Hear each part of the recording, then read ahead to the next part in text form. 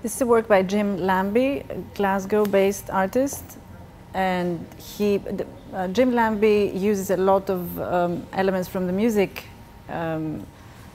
world, as he is very interested in music, and in fact he is a DJ himself. So for him, the music objects are really found material, easy things that he finds around him. In this case, it's record sleeves encased in cement, and of course the cement structure has a lot of references to sculpture, to minimalism, but there is a playfulness about this work in the way they're sinking in the ground. They seem to be sort of obliviously sinking in the ground, and of course in the context of the show, it's sort of nearly like take like a nearly tomb-like heaviness.